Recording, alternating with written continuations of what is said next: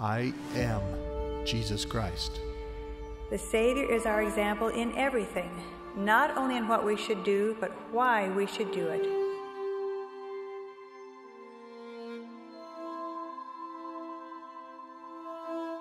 His life on earth was an invitation to us to raise our sights a little higher, to forget our own problems, and to reach out to others.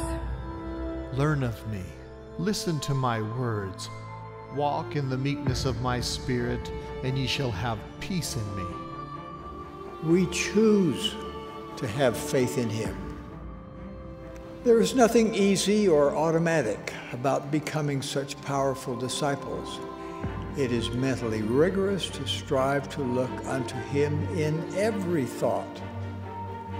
But when we do, our doubts and fears flee.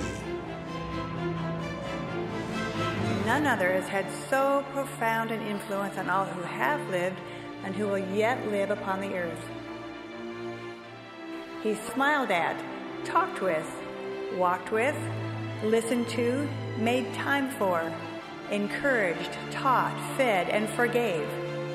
Those simple acts of service and love provide a template for our ministering today.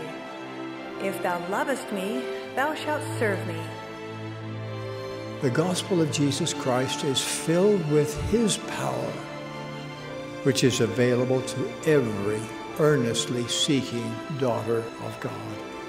When the Savior knows you truly want to reach up to him, when he can feel that the greatest desire of your heart is to draw his power into your life, you will be led by the Holy Ghost to know exactly what you should do.